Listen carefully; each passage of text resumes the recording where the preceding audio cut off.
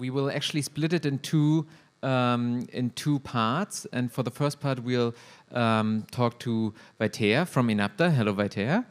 Great to have you here. Hi, thank you for having me.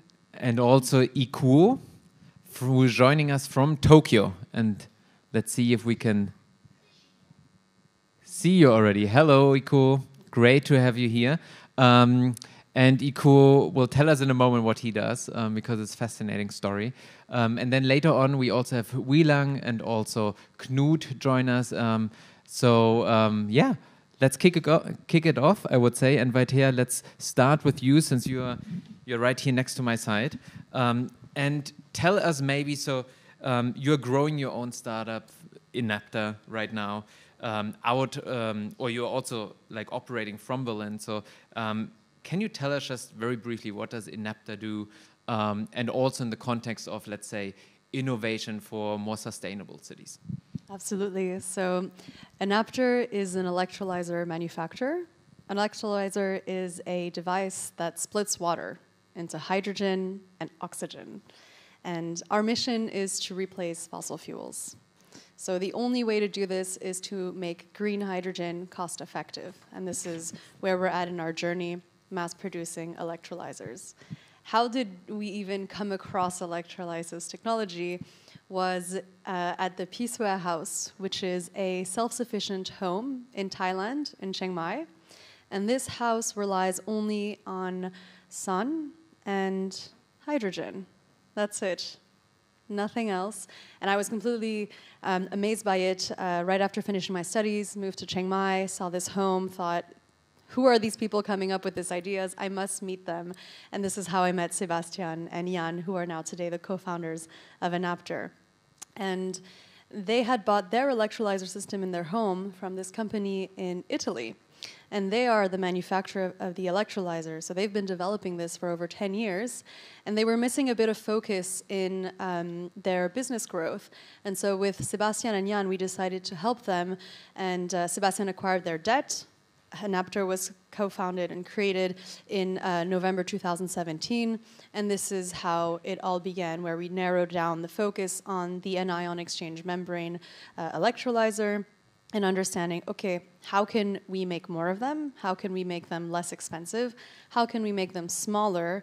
And since we've started now, we've come out with 2 different versions of the electrolyzer, making it already smaller, less expensive, more efficient, and now the focus is extending the lifetime, increasing the efficiency, and also understanding that energy companies of the future are not just hardware-based. They're also software-based. And so we've developed our energy management system. Our team here is in St. Petersburg, which is kind of extending our international reach. And here the idea of the EMS is to make it easy to integrate hydrogen, because hydrogen is only one piece of the puzzle. It cooperates with a whole ecosystem, right? Solar panels, inverters, batteries, fuel cells, all these components need to understand how are they performing. You need to set up rules, have predictive maintenance possibilities, and this is where we all come together as a team from a hardware perspective, software perspective, and now scaling up as well our operations soon in Germany. Super interesting. So what? So you actually went to Italy first. So you had the idea in Thailand. You went to Italy then. To talk to the people that have been doing this. Now you are building a new, let's say, the next level of the tech as well.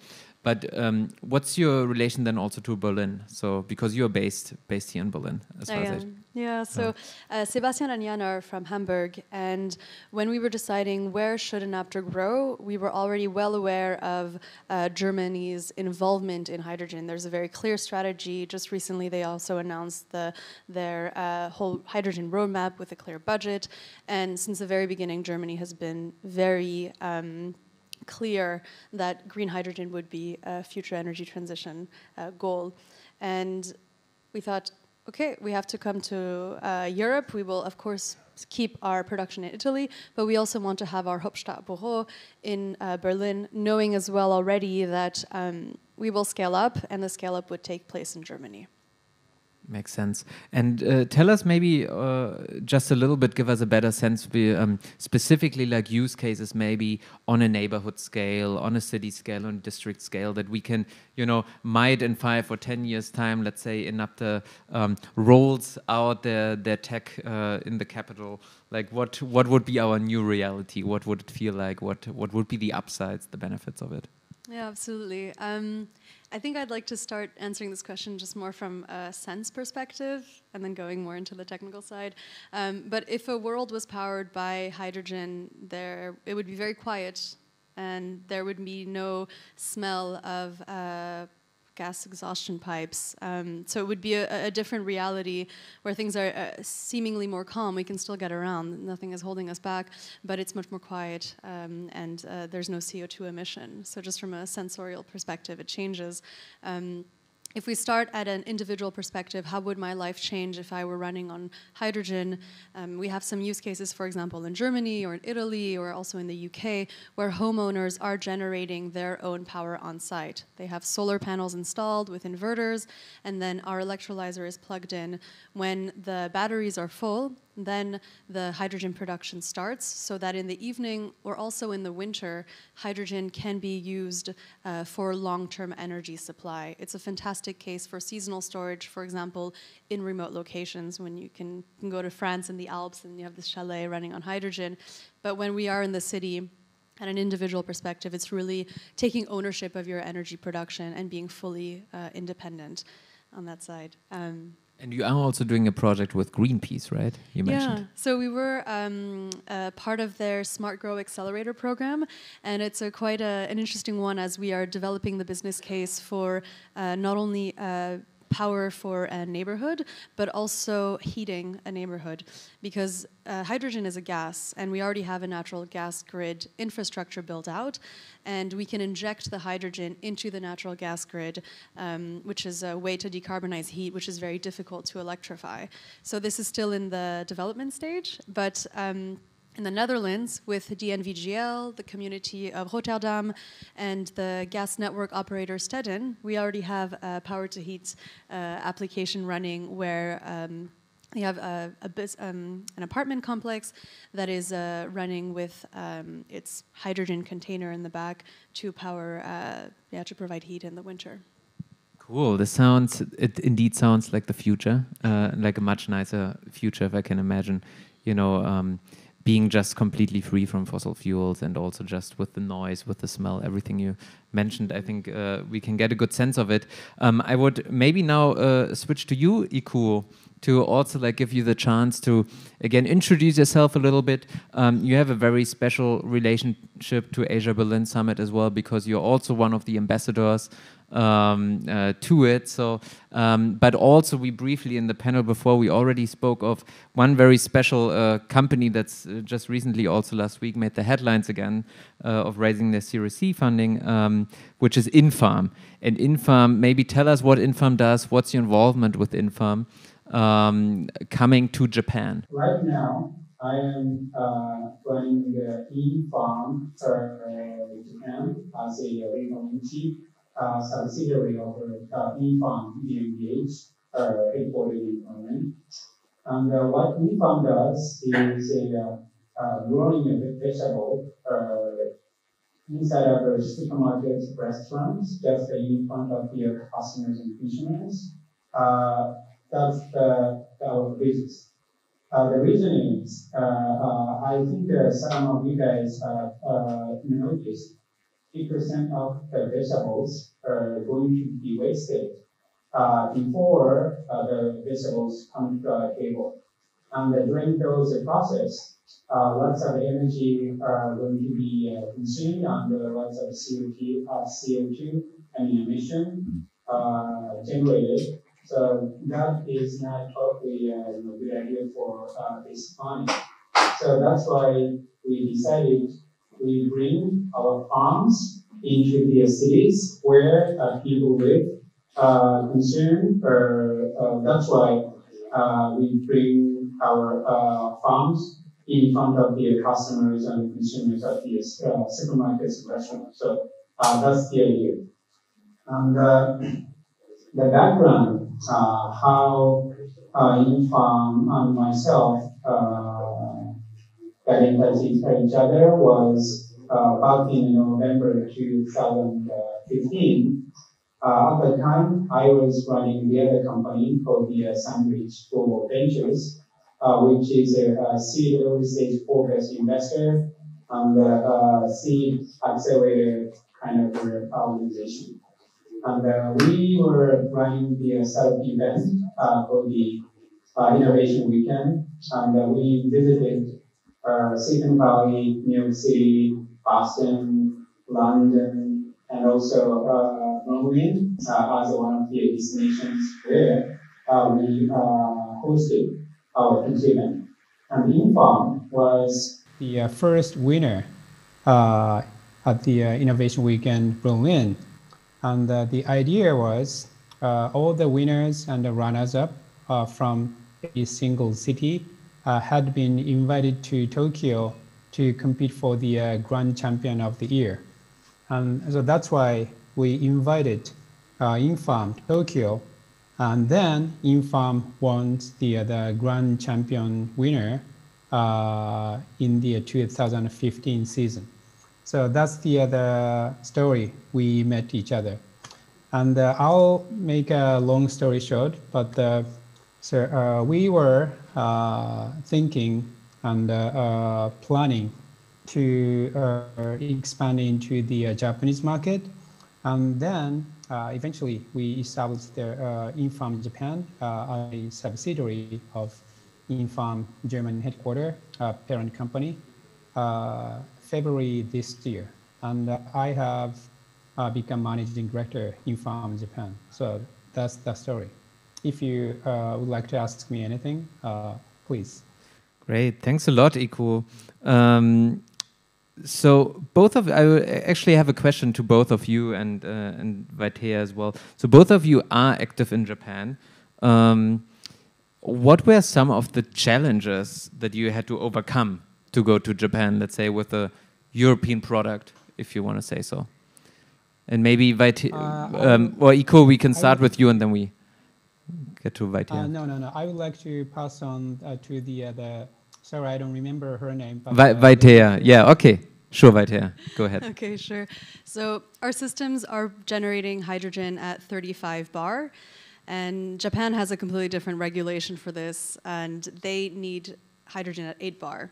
So it's not really about adapting the electrolyzer completely differently, but it's about acknowledging it by making some technical modifications from the pressure valves and the gauge. So we just have to remember, okay, when we're shipping to Japan, we are making a different system. So this was one of the key points that we really do need to keep in mind, because it's the only, we know that when an 8 bar system is coming out, it's always flying to Japan. So I would say this was one of the challenges from a technical perspective. Language is always quite a tricky one as well to be sure that we can communicate.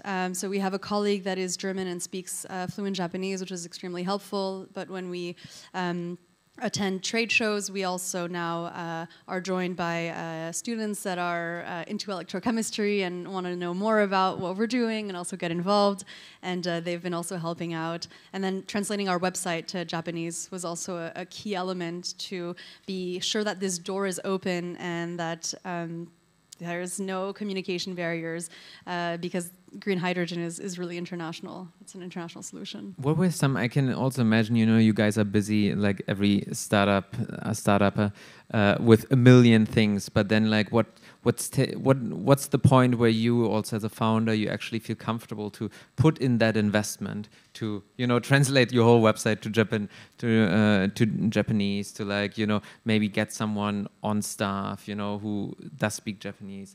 Like what's because it seems to always be like a tricky, what's the right balance when to go all in? And yeah, absolutely. I think you really underestimate actually how much work it's going to take to translate your website into 8 different languages, and especially if you want to make it organically and not make your website sound like a robot, especially with like style in French or German and Japanese. It is a challenge. But what we've realized and what we appreciate about the Japanese market, although there is a time challenge where whereas, for example, in Germany, you may not meet your customer ever, and they'll just place an order and they're happy with it, and okay, maybe you meet them in a year. In Japan, we've met some now customers last year, and we developed the relationship for a whole year where we're constantly present and we're in touch, but we know that this trust has been established and they are loyal customers. It's the time investment that you make in the beginning, maybe for 1 year, but the business relationship that continues doesn't really have an end date. So it is worth the investment because you know that there is loyalty, there is trust, and you've made it through the hard part, and now it's just about continuing to work together. How can you create this trust right now in this crazy year that we have, where travel is like, you know, such a problem?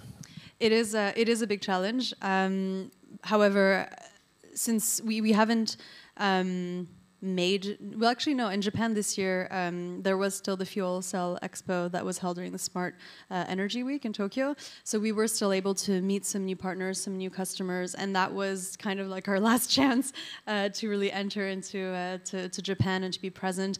And I think the trick here is always being present, always being there, always having an open ear. And it's a bit of a challenge because it's only one of our colleagues that speaks Japanese, and he's also involved with many other German-related topics in business development. So yeah, I would really just advise to just be patient and also understand that it is a different business culture. There is a different etiquette, and there are different milestones to hit before you make a sale. And it's not really about it's not a hard sell. It's much more about understanding your counterparts and understanding as well the business organization in Japan and the hierarchy that does exist, as opposed to the flat hierarchy we have at Enapter. So taking these things into consideration does go a long way. Great, thanks for those insights. Ikuo, tell us your story.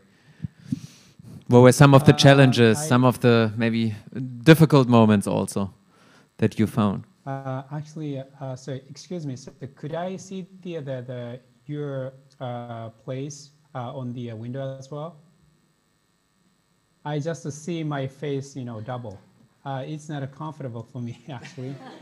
Do you know what I mean? Oh, I see. I see.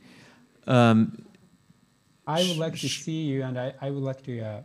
Vaitea. Sorry, I don't know how should I pronounce your name. Oh, you're quite close. Vaitea. Vaitea, okay. Yeah, perfect. Let's see if we can switch the view. Yeah, exactly. Now we can switch the view that in the stream, I think people see you. We won't see you now, so but... Still I can see your venue, unfortunately. Okay, go ahead. So now you're small. Actually, I really agree with Vaitea. So everything she mentioned. So language barrier is a very, very big challenge for the foreign startups who are interested into the Japanese market. So except the some industries, for example, internet-related, I mean IT-related industries, or finance, fintech, AI, except those kind of industries, even though the kind of executives or higher level people do not speak any decent language. So that is a very critical the challenge for foreign startups. And also, as she mentioned, the culture is very, very different from the ones in European countries. So the challenges Infarm has been facing with is almost of them already told by Vaitea. So I don't know what should I add on her topic, but maybe Ikuo, I don't know if it's maybe you have a funny anecdote to share or something like this. If not, I have right away another question to both of you actually, also in terms of like when you feel when is the right time, for a company from Europe to say, look and go east? It's a very difficult question. I don't think we can tell the answer in general. The right timing is, it all depends on the every single startup. So it depends. But on the experience of let's say Infarm, like you mentioned that they went Okay, to through the award, they came to Tokyo, and okay. it seems like also the product had a certain maturity. It how you then went like jumped on board to really like set it up for them. What were some of the conditions at the time, right, that made all of this possible? Okay, understood. So in general, most of the people or companies or even the startups or big corporations, in terms of the foreign startups or innovation happening outside of Japan, of course it depends on the industries where people are living, but the Silicon Valley is still almost the only destination or the agenda they are interested in. So to get the attention and to appeal to the Japanese audience is very difficult from the European startups. That is the truth in general. So that's the first one. And the second one is to come into the Japanese market, as she mentioned, it requires them or us a very long time to establish the kind of trust as a relationship. So that's why it also means the financial condition should be kind of robust. So that's why Infarm was very much interested in coming to the Japanese market when Infarm was still seed on the early stage, but we needed to wait until we established the decent business and kind of anyway develop the business in the homegrown, European market. So we needed enough cash to be able to wait for a long time and the possible endurance. So the finance situation would be the second condition to evaluate if this is the right time. And the third one is, of course, we need to understand the Japanese market. So we need to conduct the feasibility study or etc. Anyway, preliminary assessment. So to make those study, as this is also mentioned by Vaitea, so someone you need someone who speaks the Japanese, bilingual stuff. So those three conditions are the things you need to think when you decide to come into the Japanese market. I think this is still in general, but based on my experiences, I think so. That makes a lot of sense. Thanks, Ikuo. Vaitea, what's your take on this? Yeah, no, I think this was very wise advice. As a startup, you do get quite excited about new markets, and you're just like, let's go, especially if it's Tokyo. There is this excitement. But I think having yourself established somewhere before just fanning yourself out is always the better decision. But I think at the same time, we saw, specifically for our industry, that both Japan and Germany were very active in hydrogen. There is a strategy that's been set out. Japan has coined itself as a hydrogen society. Had there been the Olympics this year, it would have been a whole showcase for hydrogen. So we already had this confidence that hydrogen, there was a national commitment to hydrogen. So we knew that there was interest in green hydrogen. So we felt confident to go there and to to be present, because when we think about the energy transition, it really has to happen at a global scale. It's a question of international cooperation. It's just, we will be as strong as the weakest link. And I think Japan is a fantastic partner to move forward in terms of bringing, in terms of scaling up green hydrogen adoption. And you mentioned also already that your product, you know, needs to build a lot of trust. That's not a hard sell. But so is it an option for you to scale in the sense like through a reseller at all, or would it always be like, you know, you're in control of the process of the relationships you're developing, let's say in-house? Yeah, I think working with a trading partner gives you a lot of advantages, because they have already established a relationship as well with the end user, whether it's most often it's a company, it's more B2B sales. So I think it really works in pairs to establish a relationship with a trading company or another type of partner, and also to still be, you know, independent, still have your own contacts, have your own flexibility as well to operate in the Japanese market, so you can really come at it from both sides. Were there any, maybe to finish up also, were there any surprises when, in general, doesn't need to be related to Japan now, but like in general, like coming from Europe, going to Asia, anything unexpected that happened? Yeah, I can share too. I mean, one of the surprises was, I mean, yeah, it's more like something that we learned, and then more of like a funny anecdote. So something that we learned is, yeah, when we came out with the latest models, we sent out our latest data specs, and then we realized, oh no, we used the standard model, which is the European one, and it didn't say 8 bar, it said 35 bar. Here goes all of our credibility, and it was a bit of a challenge. We're like, oh no, we just sent them we didn't adapt it, even though it was the same system. So lesson learned. Really remember that you are dealing with a completely different market, and adapt your specs. And then in terms of how we've surprised them, I think they're always quite surprised that Sebastian is our chairman, and he is the eldest, and he is, yeah, kind of the one in charge. So from a hierarchical perspective, he would be the top guy. But it's most often actually his son, Jan, and I that are partaking in the relationship building in terms of trying out the whiskey distilleries and, yeah, spending some time developing the relationships. That doesn't sound too bad to me as a side effect. Ikuo, is there anything surprising, anything funny, maybe an anecdote you have when it comes to the, let's say, European-Asian bridge building?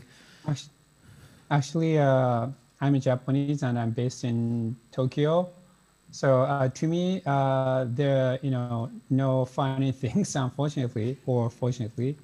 So, but the one thing I learned from the Infarm business so far is the concept and the recognition towards the LED and hydroponics based vegetables are very different from the ones in Europe and the ones in Japan. So simply speaking, of course, it depends on people and the regions, but some of the people still have a negative perception toward the LED hydroponics based produced vegetables, because those people love naturally growing harvested vegetables to such a kind of, how should I say, technology driven vegetables. That is a very big hurdle we need to tackle and we need to get over. So, but because of the lots of typhoons and climate change and global warming and lots of natural disasters happening in Japan, it's themselves are very, unfortunately for Japanese people, of course, but those things kind of, getting people understand and change their mind, how we can keep the kind of sustainable agriculture versus natural traditional agriculture. And the other issue is the average age of the farmers in Japan is 67 years old, very old. And the average age of those people to be retired is 75 years old, meaning we have another 7 or 8 years. So that's why as long as we can develop the kind of alternative or the solutions or the methodologies, so we cannot keep the other vegetables and the fruits for Japanese people if we don't import anything. But to import those things, as I mentioned at the beginning, so that requires to spend the lots of energies and gasolines and generate the CO2, etc. So then people are getting to realize LED and hydroponics produce the vegetables, one of the very good alternative the ways and the solution. So that is what I learned from the journey of Infarm so far. I think you're making a very good point that at the end of the day, yes, we talk about expanding to foreign markets, but it's very much also expanding to different cultures. And I think that also means demographics, like other societal debates, discussions that we always need to keep in mind when we do that. Thank you so much, Vaitea and Ikuo, for joining us for this. Excuse me, could I add one more thing? Yes, of course, please. Go ahead. During the how should I say, when we were thinking and planning to, and also getting the clients, actually in the Infarm, we had lots of fights. The people in headquarters at the beginning, of course, including the founders, they understood the Japanese market and the differences, but someone didn't at the beginning. So we sometimes had a very serious fights, actually. But the end of the day, so they understood, and I also understood why they didn't, appreciate the what I told about the Japanese market, etc. So we needed time, even internally. So that is the other lesson learned from the Infarm business. That's a very, very important point as well. Thank you so much, Ikuo. Thanks especially, joining us all the way from Tokyo. And let's give it a round of applause, I would say.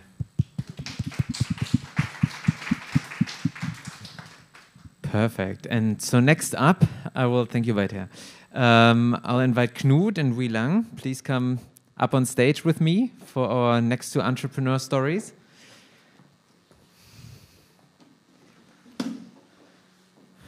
All right, lovely to have you here as well.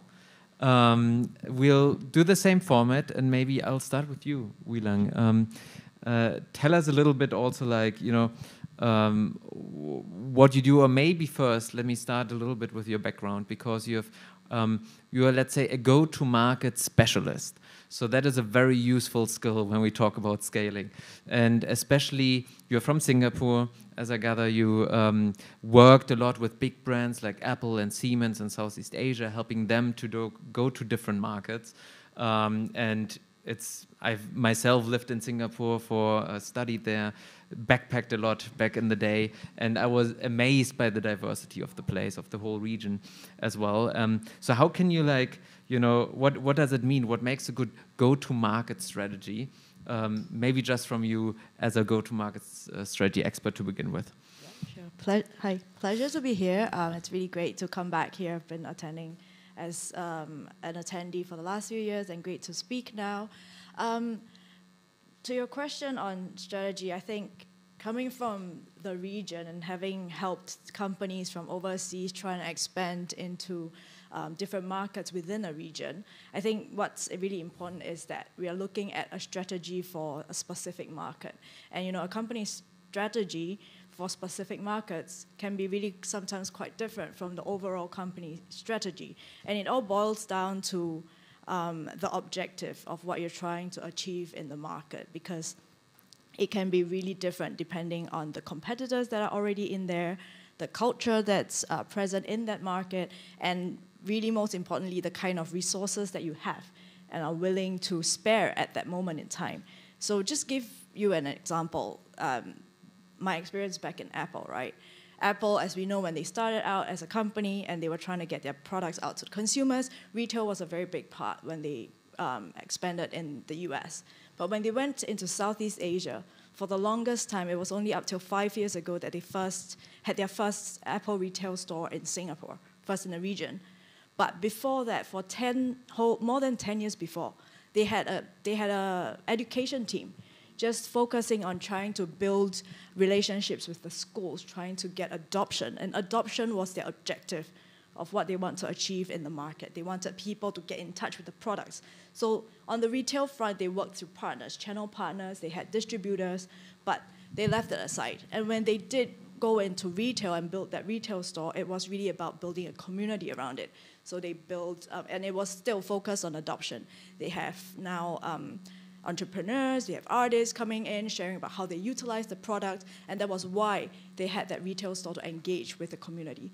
So in that sense, you know, a good strategy needs to be relevant to the market. It needs to be relevant to the kind of resources that you have at the point in time, and also, what the maturity of the market demands at the point in time. I think that sounds very reasonable, and it's a super interesting story from Apple, how they went about it. So you came to Berlin like about 3 years ago, and you actually now founded your own startup, your own, let's say, like idea baby you want to develop from here on topics like sustainability as well. Tell us a little bit about it. Yeah, idea baby is quite a nice, sweet term for it. Yes, it is still infant stages, but I came to Berlin 3 years ago because, you know, the startup scene here is really vibrant. It gives a different international perspective to, you know, the market expertise that I've had for Southeast Asia just by living here, working with people here. And my passion has always been in environmental sustainability, and very much the idea of like circularity in the economy, but more so the social aspects of how people are it's very much a social issue when it comes to let's say waste management problems with single-use disposals, packaging, excessive packaging in products. And when I started getting into upcycling, I looked around me and it's like, hey, there's so many things that we use on a daily basis that just serve one single purpose, and it could be sometimes not necessary. So how do we make use of these materials and items and bring it back so that they can live again as a different product or in a different life, repurposing them, reusing them. So the idea for what I'm doing right now is really creating a platform where people can crowdsource for materials that they require. So you stop having to buy new things every time you want to create something. People, when there is demand for items that you would usually throw away on a regular basis, you stop throwing them away because you start pegging a value that, hey, this can contribute to someone else's project. So yeah, that's the whole idea, is to inject circularity back in the community and not just leaving it back into the infrastructure and systems where very much nowadays we focus on recycling. But recycling as a process itself takes up resources, energy, and you know, it could at the end of the day still be recycled, but maybe that same thing could have lived another 4 or 5 lives in someone else's home. Yeah. So what's the name of it? It's called GallerRe. So the idea is that you recreate, you reinvent, you repurpose, you reuse things over and over again. What's your general feeling also of, let's say, the appetite of Southeast Asia as a region? You know, when we talk about urban tech, we talk a lot about, like, you know, fossil-free, maybe even climate, not just climate neutral, maybe even climate positive, like cities. That's right, the ambition where we want to get. We know that kind of like Singapore is the poster child that everyone talks about. We had Ayesha give a keynote earlier today from there, which, you know, provided some incredible insights. But as a region for Southeast Asia, what do you feel is the appetite for even those things like that you're working on now with your own company in terms of circular economy? Sure. So as a Singaporean, I'm very proud that the country is doing a lot towards going smart nation, but also having like a huge, a big ambition for climate change, because we have set aside like 100 billion just to tackle the climate change issues by 2050, right? That's a huge amount. But for other parts of Southeast Asia, they're faced with a lot of climate change challenges as well, especially geographically, you know, floods and just heat, temperatures, sea level rising, parts of the cities, parts of the countries going underwater regularly. The big cities like Bangkok, Ho Chi Minh, Jakarta, they've been getting increasingly under water issues, floods, but also the water systems, right? So I'd say there is a huge appetite for urban tech, but unlike Singapore, where the whole country is urbanized and it's an urban city in itself, they also have many other, they have large rural areas that they have to look into. So yes, Bangkok, Jakarta, they are very densely populated cities with, you know, millions of people living in there, and it's important for the country. But the outside, so the outside of these big cities, there are also these rural areas where they're looking into agriculture, farming, fishing. So a lot of money has actually been going also into, so for example, Indonesia, a lot of money have been going to startups who are doing like smart fishing, urban farming, but not just because they need to keep it within a small city space, but because of the natural environment that has kind of been eroded over time, that, you know, fields are getting worse. They need to get more efficient with the kind of minerals that they have available within their country. So I'd say, yes, there is a huge appetite, but not just what we know of as, you know, a smart, urbanized solution. Yeah. You just mentioned smart, or you just mentioned like, you know, like environment. This is exactly the topic now. Knut, let's come and hear a little bit more also about what you are working on, because what I find interesting is in your role with Green Steps and the ARC, that I hope you can tell us now a little bit more about. Your idea actually came from China. You lived for many years. You're originally Austrian. You lived for many, many years in Shanghai, and you started your business from Shanghai, now actually on a mission, let's say, to bring it back to Europe, which is also fascinating to hear from this. But let's start first, like, tell us about Green Steps. What's the idea behind it in terms of nature education and also of ARC? Yeah, so thank you for having also me here. I'm recently back. I'm only since 2 weeks back after 20 years living in China. And we are scheduled to set up our operations here. What is Green Steps? Green Steps is a startup at the intersection of ecology, education, and IT. Why so interdisciplinary? Because we think there's obviously a climate crisis. There is a tremendous crisis in education, in case you haven't noticed. And we believe that there is tech available to really do social and environmental good. And we're basically siphoning off all the good mechanisms of Facebook, Airbnb, and whatever it is, and we try to put this into a new platform that aggregates environmental education. And I can make a personal note. So you mentioned I'm Austrian. It's true. Austria was, as a matter of fact, the first country to introduce compulsory education for the entire population. I think it was only 4 years. That happened somewhere in the 1780s. For the entire population. I don't say for a bourgeois elite, for the entire population. And we've been discussing this actually this weekend. We really need to ask ourselves nowadays, what kind of education do we need to deal with all the problems that we face? And we believe it is environmental education in a very wide spectrum. How to deal with agriculture. What Ikuo mentioned really gives me the chills because farmers are basically dying out in Japan. I don't think we can solve this only with technology. We need to get people, young people, interested to actually pick up this job. And this is basically what we do.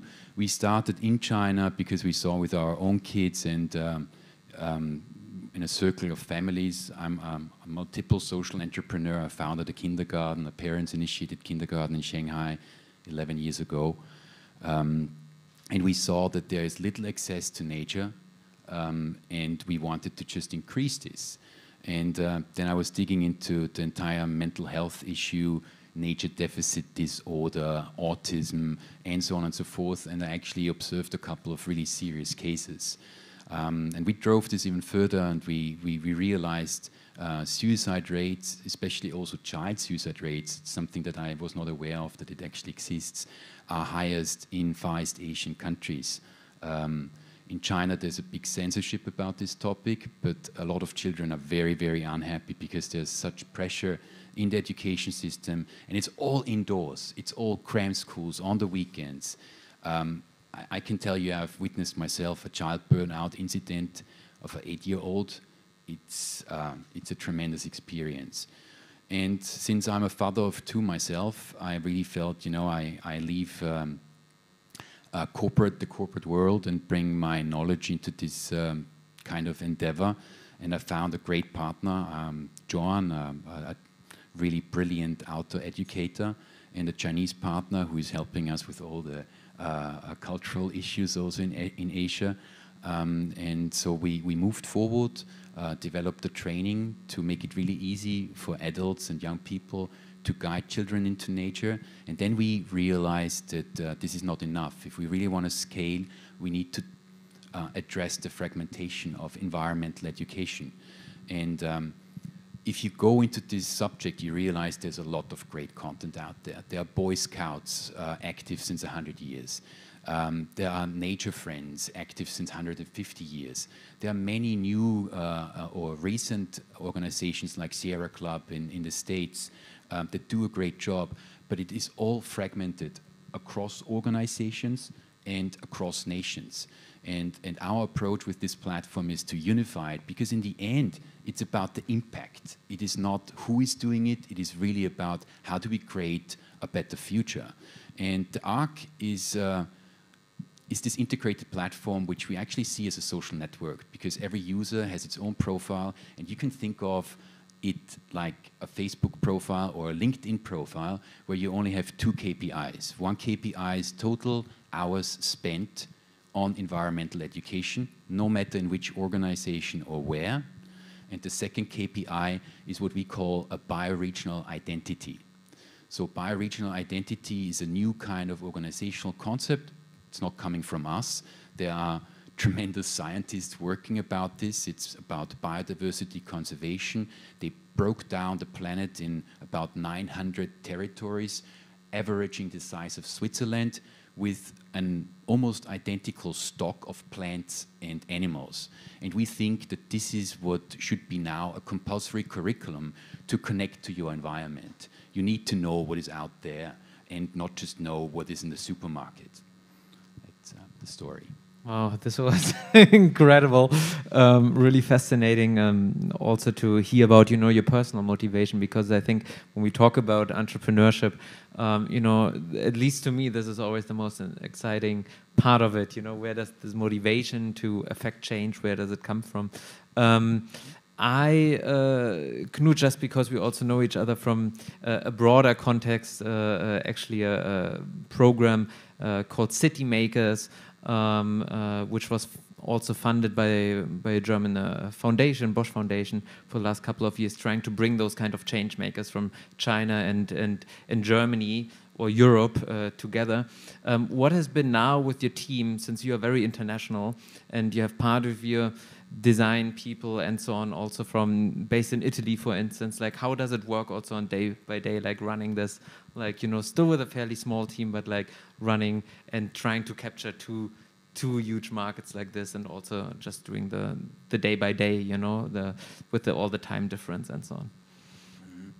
So, I mean, the upside is definitely we are really international. So we have in our software development team 2 people from Ghana, 1 from Mauritania, 2 French, Italian, Spanish, Belgium, Chinese, obviously, from all over China. So it's for me, this was always my dream to really work in a very international environment and have this cultural diversity, having also different input like on hand to have a faster iteration when you work on projects. This is great. The downside is, of course, that during Corona, we really suffered a lot to keep people just moving. In a startup, I believe remote work doesn't really function well. You need to be very close, working with each other and driving things. And in terms of setting up now the European operations, for us, it was necessary to come to Europe because we saw that in terms of social development, the Chinese society, I think, is not ready really to pick up our idea, at least the government part. We have a lot of support from civil society, but the government is not ready. And we deal with daily operations to have very clear weekly scheduled meetings that are usually around 2 o'clock China time. And that works well. Why? We apply Frédéric Laloux's reinventing organization principles. I don't know if you've heard of them. So we have a lot of self-management. We believe in wholeness, no fixed work hours. So we have people who are climbing instructors and they just want to work at night until 5 a.m. and the rest of the day, because they're young and very agile, they want to be in the mountains. And this so far works quite well. I have to say I'm a bit traditional because I come from a top-down corporate world. It really challenges me quite often, but it helps bridging also Asia and Europe in terms of time difference. No, a question actually to both of you, but it comes from a discussion we have had earlier, Knut. You told me China matters.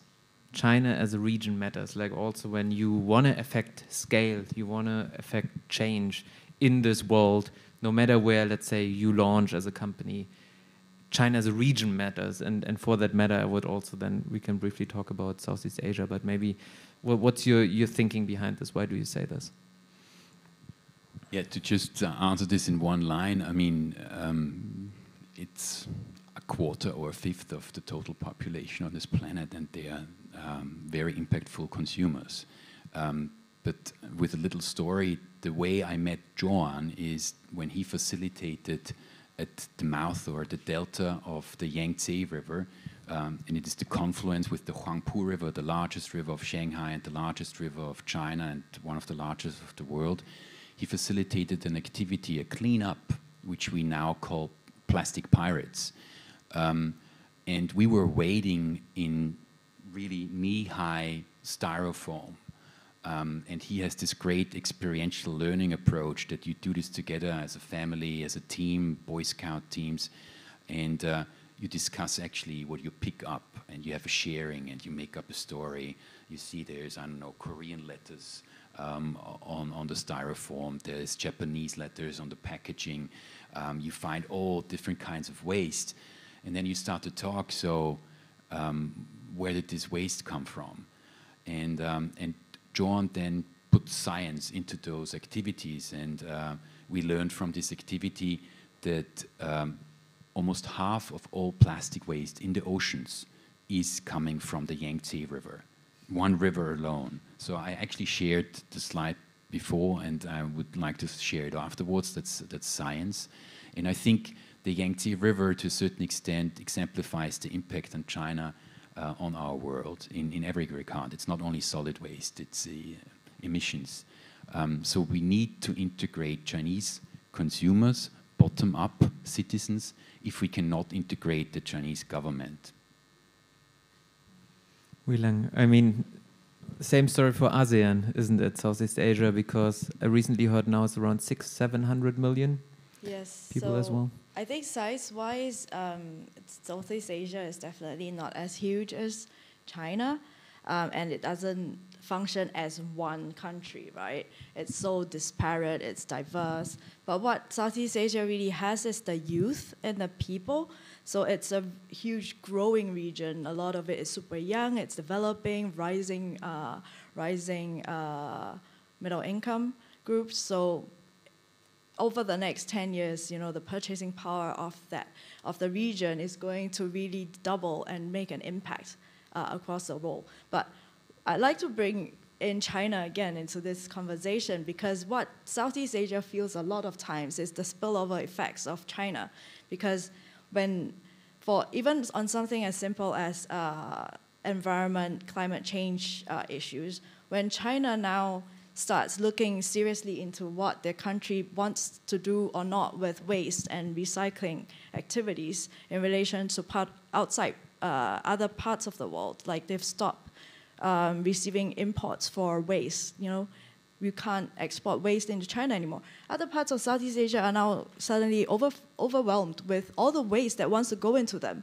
And what this means is then that they are now having to look at the regulations again and start putting up barriers for other countries around to stop exporting their waste over. And Singapore, as a small nation, we export a lot of our waste to our neighbors.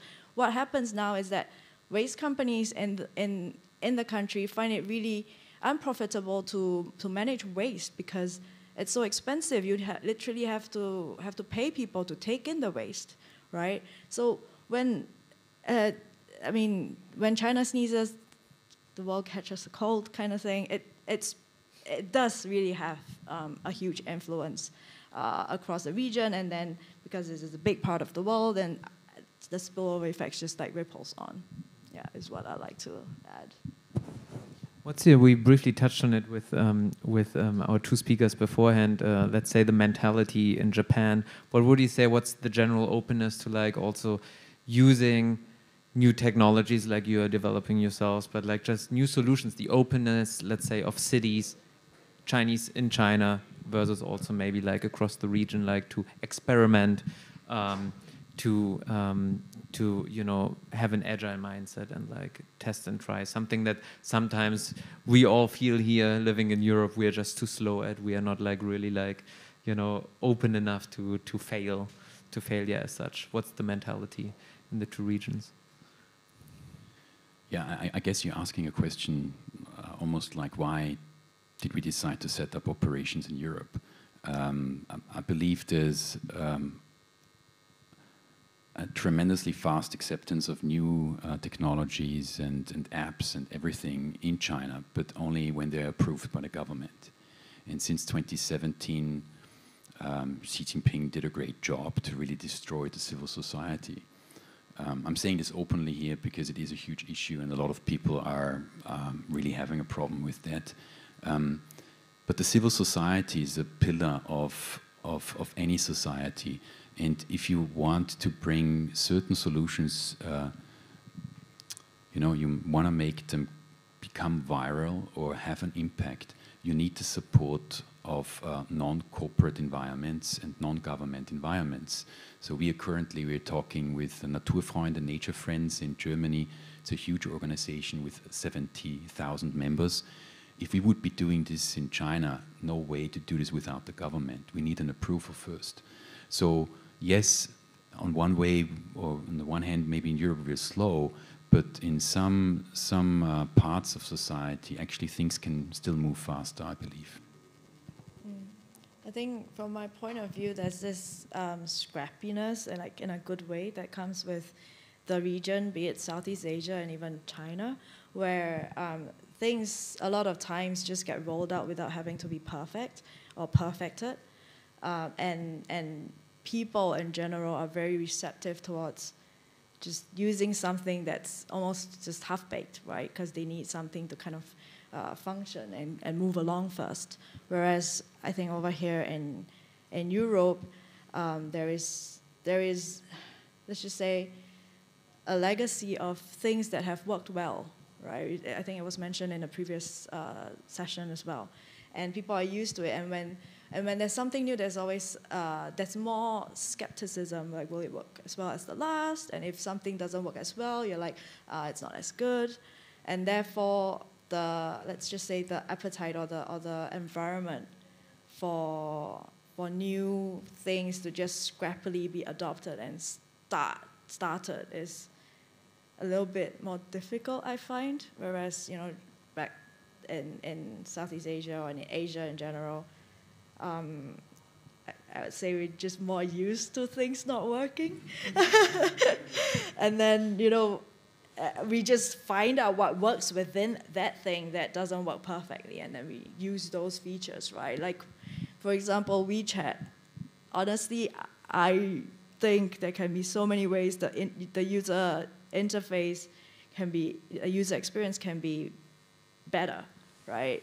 But it just worked with a pretty, to be honest, messy interface, and just had all the functions that people need. And they don't mind just having to tap a few more times to get to what they want, but they know it's there.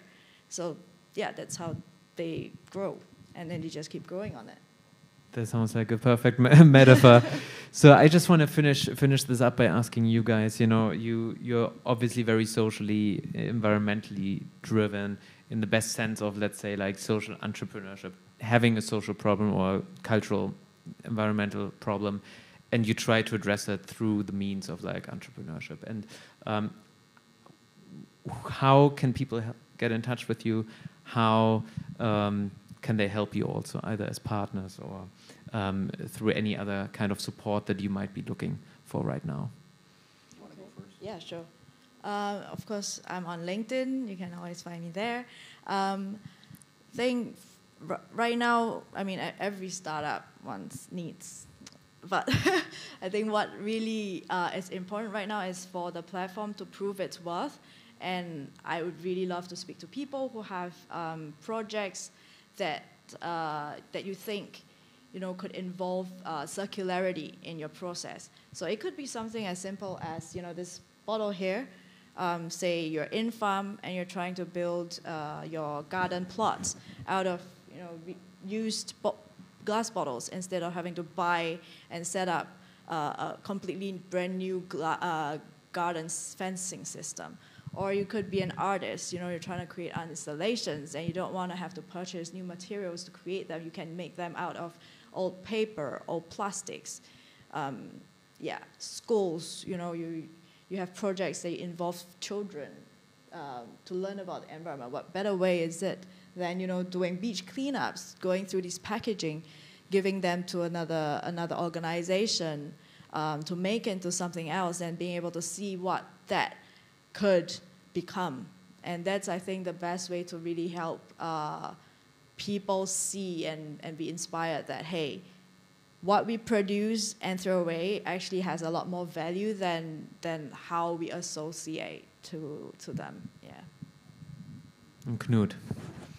Yeah, I mean, we are now on a very clear trajectory. We have come here also to Berlin to present what we have developed over the last 6 months, really in terms of software development. And we start the beta phase with a couple of selected beta users on October 1st. And we were lucky to get funding from the European Union, small funding, to hold a summit, a youth environmental education summit in the Austrian-Hungarian National Park in spring, where we will present the production version. So we will continuously grow the number of organizations that have environmental education content and want to add this to the ARC because they believe that only together we can solve this crisis. And to get in touch with us, I mean, all interested organizations and environmental education professionals are invited to, of course, reach out to us. And are you planning anytime soon to fundraise as well? Well, we are always on the fundraise, of course, yes. Awesome. Thank you so much, Leng from GallerRe and Knut from Green Steps ARC. To everyone else out there, definitely check them both out. Check out what they are working on. And thank you guys so much for this really exciting, also very personal conversation we're able to have here. Thank you so much. Thanks. Thank you.